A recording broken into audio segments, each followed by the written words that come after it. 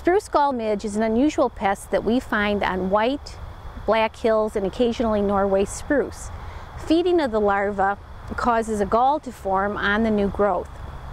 The stem of the new growth begins to swell, becomes bumpy, and even looks kind of pimply in appearance. This will eventually turn brown and in most cases will kill this new shoot.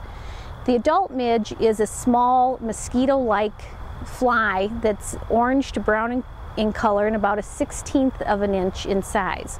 The adult midge emerges in the spring, usually mid-April to May, depending on where your farm is located in Michigan. This is usually around 70 to 100 growing degree days, base 50. Yellow sticky traps can be used to trap the adult midge, and this helps you in determining when the hatch has begun. This is important when you're trying to time a pesticide application.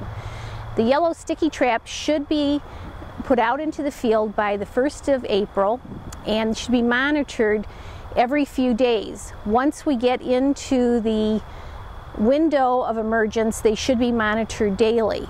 After the midges emerge, they mate and the female begins to lay eggs between the scales on the new buds. These eggs will hatch in 10 to 14 days, and that's around 130 to 145 growing degree days, base 50.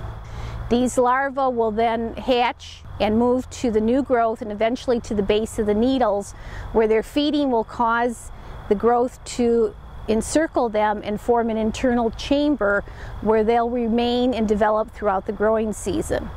They'll overwinter in this gall and then in the spring pupate and emerge as an adult. And again, the process begins again. You should inspect your fields if you suspect that you have spruce gall midge.